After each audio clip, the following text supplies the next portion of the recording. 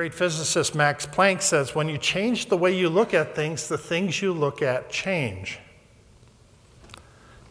Interesting words. All right, let's go back into history. Let's go back into the ancient Greeks. The ancient Greeks, we had several famous Greek mathematicians. We had people like Archimedes, Pythagoras, Euclid. We had a number of famous Greek mathematicians. But when the Romans came along, we did not have any famous Roman mathematicians. And it wasn't because the Romans were somehow dumber than the Greeks. It was because of the numbering system they were using. It's because they used Roman numerals. Roman numerals here happens to be a pretty stupid numbering system, but in defense of the Romans, there happened to be a lot of stupid numbering systems at that time. The reason it was so inferior is it wasn't a placeholder numbering system. You didn't have the ones, the tens, the hundreds, the thousands. Every number itself was an equation, and that prevented them from doing any higher math. This is a big concept here. An entire civilization was prevented from doing any higher math because of the system that they were using. The logical question then we should be asking is, what systems do we employ today that are the equivalent to Roman numerals that are preventing us from doing great things? There happens to be a lot of them. We have a half-implemented metric system. We're buying 3.2-liter car engines. We're putting in quarts of oil.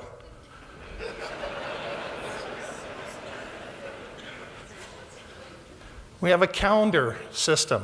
31 days some months, 30 days other months, and then you have February. And we have daylight savings time. Who the heck invented daylight savings time? And then the mother of all boat anchors around our neck happens to be our tax code. It occupies entirely too much of our intellectual bandwidth. A good friend of mine, he recommended that the next time we do our taxes, we should actually do them in Roman numerals and then send them in.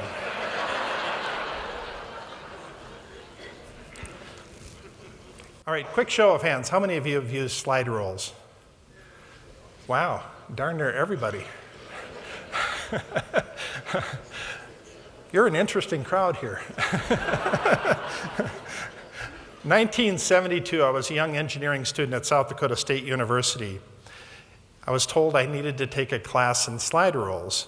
And I remembered going up and arguing with the teacher at the time, do I really need to take this class? Because calculators were available. A little expensive at the time, but they were available. And the teacher pretty much dismissed me saying, hey, all engineers need to know how to run slide rules. So I took the class and I passed it. But I've never used a slide rule since then. The entire time I worked at IBM, nobody I worked with ever used slide rules. The conversation I had with the teacher is one that the engineers at Hewlett-Packard and Texas Instruments at that time would have laughed at, knowing what was coming down the pike. This is the end of an era. This is the end of a slide rule era and the beginning of another era, the beginning of the calculator era. So I drew this out on a piece of paper, and I was looking at that for a little while, and I thought, you know, the real interesting part is right here in the middle. And being the arrogant guy that I am, I thought, you know, that's a naming opportunity. I could name that space there. So I did. I came up with a name for it. The name I came up with was Maximum Freud. And you look at that and you say, wow, what a stupid name. I got to agree with you, but somehow it fits because this is the time when you spend most of your time on the Freudian couch trying to figure out what's going on. Lots of chaos, but also lots of opportunity. But here's the thing. All technology ends. Every piece of technology that you're using today will someday go away and get replaced with something else. As a futurist, I look for those anchor points in the future that I can crystallize my thinking around. And one of them that I can predict with absolute certainty is that all technology will end. Every computer, every handheld device, every laptop that you're using today will someday go away and get replaced with something else. So let's talk about the new age of retail here. We now have over 100 million products in the marketplace. and each one's looking for its own customer base. So there's a lot of noise in the marketplace. But I'm talking about the age of hyper-individuality because we now believe there's a product out there to solve any problem, need, or desire that we might have. The categories that we used to use in order to organize marketplaces, we were painting with far too broad of brushstrokes. We need to fine-tune those. They need to be much more granular. With the explosion of data that we're receiving now from the cell phone world, from the internet world, from credit card world, the people that can make sense of all that are redefining the world around us. And here's the key thing. Every personality trait that can be sorted mathematically defines the basis for a new market. Last year I gave a talk to the people at Frito-Lay, and we were talking about this whole idea of hyper-individuality because when you go into a grocery store, you have your choice of 47 different kinds of chips to pick from. And I suggested that they could do away with that much shelf space and go with one machine designed for the hyper-individualized customer. And so I cobbled up this piece of artwork here. And in the top, you start with hoppers of either chips or crackers or pretzels or nuts.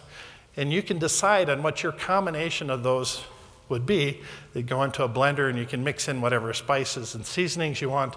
And then it comes down in the bottom and it would bag it for you individually and print your name on that bag. Now, how cool is that? Okay, some of the jobs in 2030. I pulled out my crystal ball and here's what I came up with. Body part and limb maker. Okay. You're probably not aspiring to that one, but maybe. An organ agent. Memory augmentation therapist. If you're forgetting a lot of things, you need somebody to go to. A nanomedic. These are those really, really tiny guys that work on medicine. New science ethicist, time broker. Everybody's running out of time. Where do you get more time? You go to the time broker, of course. Waste data manager. We're creating a lot of crappy data, so we need to get rid of some of it. Space tourism. Geoengineering. We need people to control the weather. I think that's a good job. Urban agriculturalist, plant psychologist. Some of you could actually have to go to anger management school because you've been cussing at your plants. It's a business colony manager, I'll talk about that in a little bit. Landfill miners. I've often thought that the most valuable property in cities in the future is going to be the landfills because that's where all the natural resources are. Lots of raw material in there. Avatar designers and managers. Augmented reality architects. Narrowcasters as opposed to broadcasters. Robot polishers. If we're going to make robots, we need somebody to polish them. And the one that I think is probably the most important of all of them is the executioners for virus builders. I would vote for that one for sure. Opposed to broadcasters. Robot polishers. If we're going to make robots, we need somebody to polish them. And the one that I think is probably the most important of all of them is the executioners for virus builders. I would vote for that one for sure. Now, the empire of one is a new emerging business model, and I see it cropping up everywhere. The empire of one is that one-person business with far-reaching influence. And a lot of times it's a one-person practitioner, whether it's a dentist or a chiropractor or a doctor. But a lot of times it's much more than that. You have products that are manufactured in China or India, sent to a distribution center in the US or Canada, and you have customers in Great Britain, Brazil, Germany, anywhere in the world. It's all controlled by one person. They are outsourcing everything. They're outsourcing manufacturing, operations, bookkeeping, legal, anything that they can outsource, they do. It eliminates HR problems. So people that are dropping out of the corporate world, this is a very appealing lifestyle to them. The freedom to travel. They work very hard, but they work when they want to, and they control their own destiny. A couple examples of this. On the top there is one called Superstructs. It's Dave McCluskey, who is in Erie, Colorado, has created next generation Tinker Toys. They're manufactured over in China, sent to his distribution center in Erie, Colorado, and then he has customers all over the world. And he's selling around 250,000 units a year. Quite an impressive operation. Business colonies. Now, not everybody that starts an Empire of One type business is good at all aspects of business, and so having these type of people congregate together under one kind of larger umbrella makes sense. And so the way the movie industry has worked for many years is you have a movie project and you have all these people come together for this movie project. You have writers, directors, you have lighting guys, camera guys, makeup people, actors and actresses. They all come together for this one movie project. Once it's over, then they all disappear and they come back together into the next project. It's a very organic process. And that's the way the business colonies would function. Now, they can be very specific themes to these business colonies. And whether it's video gaming business colony, or whether it's a photonics colony, or a nanotech colony, or some other IT niche, there's lots of possibilities. And the way you would structure a business colony, the way you put it all together, is typically there's lots of interesting components that would come into play. So that can all be figured out as you decide going down that path. I actually see in the business colony world that a lot of corporations will start working with business colonies as a way to pass off a lot of the consulting work that they have. They'll experiment with things, they'll try new things out, and logically it would make sense to go to this business colony. So there's a good win-win relationship that would go in there. Future transportation. This is a hot topic in a lot of cities. We're becoming increasingly mobile. In 1950, there was 50 million people that crossed borders. Last year, it was 840 million people. We have roughly 60 million new cars that are being manufactured every year in the world. 243 million of them are owned in the US. The life expectancies of cars is increasing. 6.5 years in 1990, now the life expectancy is 8.9 years and growing. United Nations put together a study that talked about the rise of the global middle class. And by the middle class, they mean anybody that makes more than $4,000 a year. Now, based on their study, and we still don't know exactly what effect the recent recession is going to have on this, but they were predicting that the size of the middle class was going to more than double by 2030. So one of the first things these people are going to want to buy is a new car to give them the freedom that they've never had. Car ownership in the United States has got increasingly expensive. Hawaii and California are the top two most expensive states. This is the cost of over a 5-year period of time. It's almost $1,000 a month. On the other end of the spectrum is the Tata Nano, a $2,500 car being manufactured in India right now. It's very well designed for the Indian market. And they're going to sell a lot of them. So the projected car population could grow massively. We could reach as many as 2.5 billion cars worldwide. And suddenly we would see breaking points all along the way. We wouldn't have enough roads to drive them on. We wouldn't have enough fuel to run them. We wouldn't have enough parking spaces to park them in. So as a futurist, that's one of the things I look for, is I look for breaking points. So where does that go?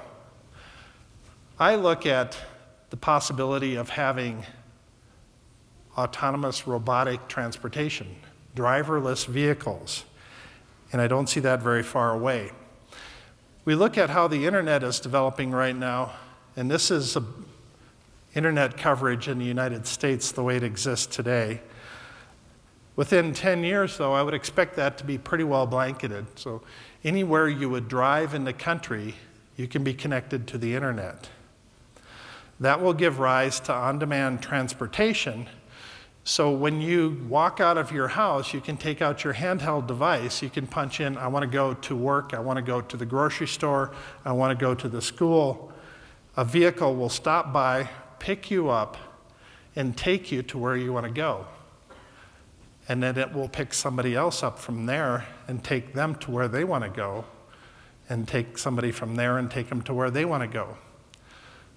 The cars we use today are very poorly utilized. If you look at how much time, what percentage of your day you spend using your car, if you're using it 3% of the time, that's a lot. 5% of the time, you're kind of off the charts. Very few people use their cars more than 5% of the time. So from a utilization of natural resources standpoint, this would actually make much more sense. And because of the fact that it's a driverless vehicle, you're not having to pay any salary and wages, so this is far cheaper than any taxis that are available right now. So let me talk about the future of transportation from a little different angle, from the alternative transportation standpoint. And we're seeing an absolute explosion of alternative transportation vehicles.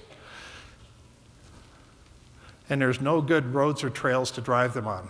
I'm going to show you a few of them here. This is the OptiBike. It's made in Boulder. It's a hybrid electric bicycle. This is a wheelchair. This is one sold in Best Buy. It's an electric motorcycle. This is an electric scooter sold in Sam's stores. This is a fuel cell vehicle that's on a drawing board for Daimler. Here's a fuel cell bicycle. This is a collapsible backpack bicycle, electric one. These are dog-powered vehicles. This is a tiny one-seater electric car. This is a two-wheeled car that runs with a joystick. This is the electric pod car. The e-cooter over in Taiwan. The TVA Gazelle. It tilts when you're leaning into a curve, it tilts with you. This is a wearable motorcycle design. The Peugeot high motion vehicle. The T3 motion is being used by police departments around the country. It's becoming quite popular. The Monotracer, an electric motorcycle.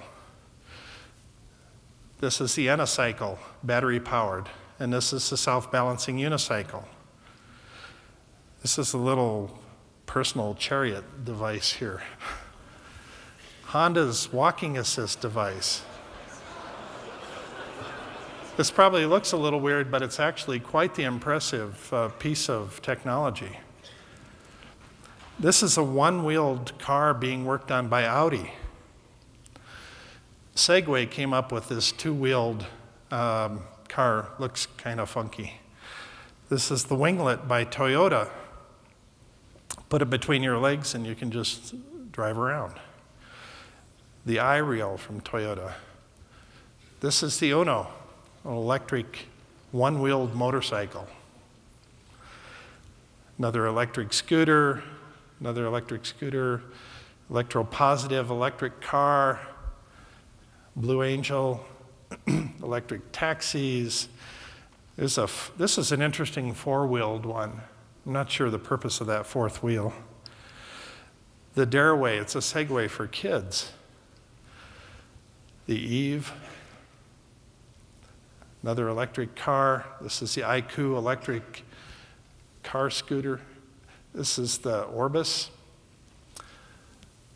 The Pixie, a wheelchair concept. The Sparrow, electric skateboards. This one's collapsible.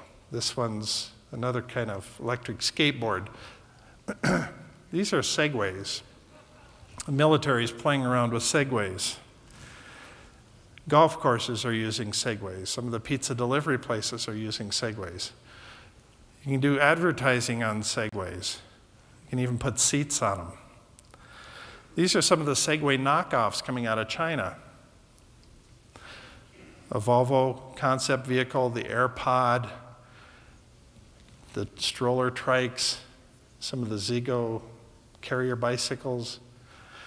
The reason I showed you all of these, because there's literally thousands of them. This is just scratching the surface of some of them that I came across. The reason I showed you all these is because of, if we don't promote alternative transportation, we are by default promoting more car transportation. So if we don't create a place for these alternative vehicles, and they don't mesh well with being on the roads, so there's an opportunity here. No cities are well equipped for this kind of transportation. Well, for this kind of car, I don't think we should ever make an exception. But there's literally thousands of these vehicles out there, and there's virtually no roads or trails to drive them on. So creating an alternative transportation district, I think there's a huge opportunity here. And if you go down that path, all of the manufacturing companies, the distributorships, they will all want to be located in your city because it's an alternative transportation-friendly city. Lots of interesting options there.